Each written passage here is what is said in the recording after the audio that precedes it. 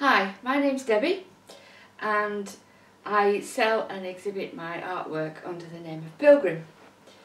I'm a bit of a butterfly. I don't like to stick with one medium. In fact, I'll just try anything and everything in my artwork if I can.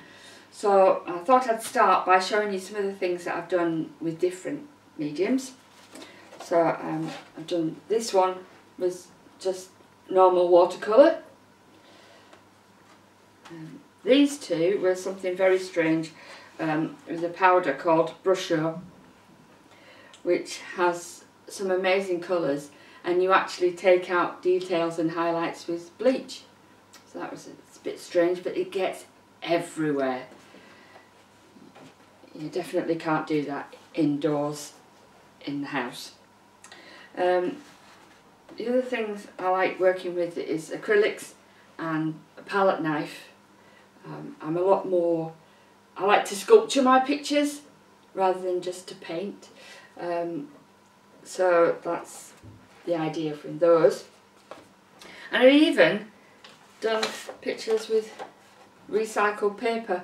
That was a challenge that I did during lockdown, where we had to pick something. So these are all magazines that have been cut up and rolled up and used as hedgehog spines. I'm going to be doing a smaller version of this for you. And then this is made with pastels and some other bits and bobs that I've got around the house that you might not think would be good for art, but we shall see. So to set it up, I need a board with my cartridge paper. As you probably saw on the back, that's my usual side. That's where I do all my artwork. But unfortunately, because of that, it's got lumps of paint and things on. And when you're using pastels, you need it to be as smooth as possible because it shows up. I've got my pastels. These are soft pastels, not oil pastels. They're quite different things. I've got an apron, because as you will see when I'm doing it, soft pastels go everywhere and it makes a bit of a mess really, but they are really good fun and they look stunning. Kitchen roll, essential when you're working with pastels. Normally you would fix your work with pastels with a pre-bought fixative, but as I have asthma and I'm filming this indoors, that quite affects my chest. So I found that a good alternative is good old hairspray. I'll cover the name up because lots of brands are available.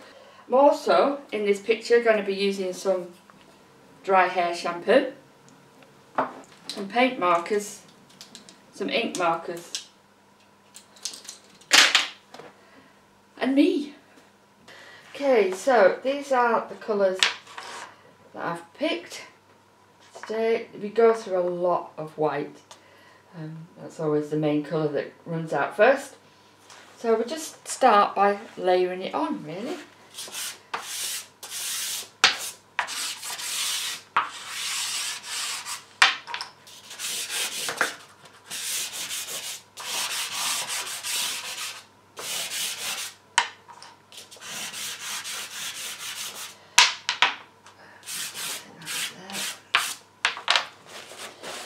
And you've got the good old picking up.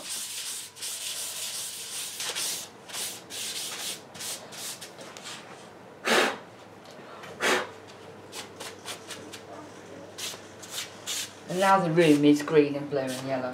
There we go.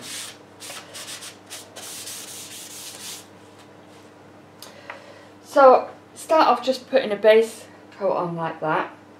And then, because as you can see, soft pastels are really quite light and there's no real depth of colour there. So to do that you need to layer it on top. And that's quite difficult with these because as you then start to rub it in, you lose what you did. So you need to fix each layer as you do it, and that's where the hairspray comes in.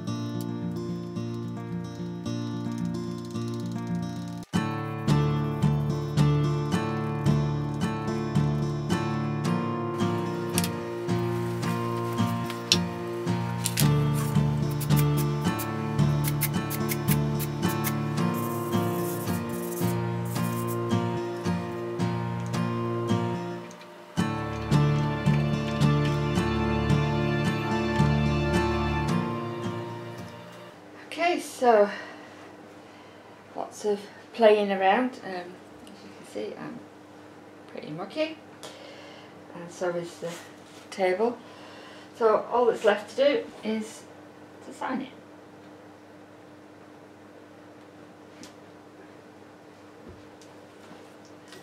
And that's the latest piece of work by Pilgrim.